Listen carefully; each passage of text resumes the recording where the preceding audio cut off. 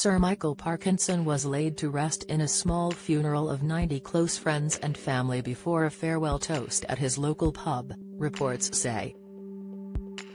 The legendary TV interviewer died aged 88 after a short illness, 8 years after receiving the all-clear following treatment for prostate cancer. In a heartbreaking statement shared by Michael's family on August 16, they said, "After a brief illness, Sir Michael Parkinson passed away peacefully at home last night in the company of his family. The family request that they are given privacy and time to grieve."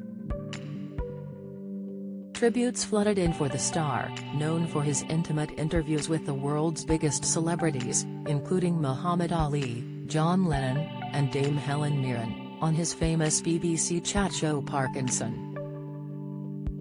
Earlier this month, it was reported Michael died of frailty of old age, per his death certificate.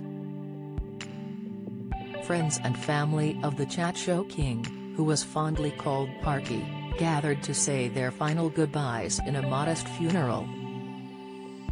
Placed on top of his coffin was a cricket cap and a red and white scarf of his beloved football team Barnsley. A service was held at St Michael's Church, in Bray, Berkshire. Music from Michael's favourite singer, Frank Sinatra, played in the background. After the service, the 90 friends and family headed to the Hind's Head pub for a farewell toast. A source told The Sun, "The send-off was perfect and everyone was in good spirits." They said, "It was a very dignified send-off for a man who remained understated and classy to the end." Sir Michael's son Mike reflected on the scale of tributes after his father died.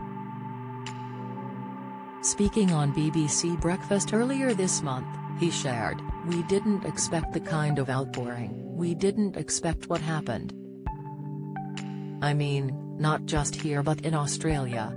I mean, Australia, there was a golf course he used to be a member of and they put the flag at half-mast.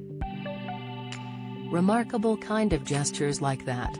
And I have said previously that it's a very difficult situation to be in as a family because you do actually feel that you should step back for a while and just let the public mourn the man that they lost, in the sense that you don't want to almost step on their toes because they had a particular relationship with him, either through television, radio, through print."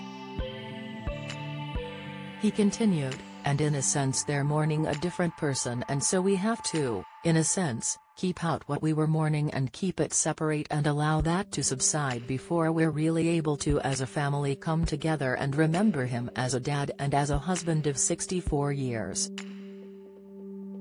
Sir Michael had 3 sons with wife Mary, whom he married in 1959. Asked how his mother and family were doing at this time, Mike Parkinson said they are still in a sense of shock and admitted he has caught himself wanting to reach out to his father before remembering he can no longer do so. Throughout the years, Mike Parkinson worked alongside his father, which he said provided him with a very privileged ringside seat to witness the broadcaster in operation. Sir Michael came from humble beginnings, born in South Yorkshire in 1935, and growing up in a council house in Cutworth, near Barnsley. In November last year, the broadcaster appeared on BBC Breakfast alongside his son to chat about his career and his latest book release.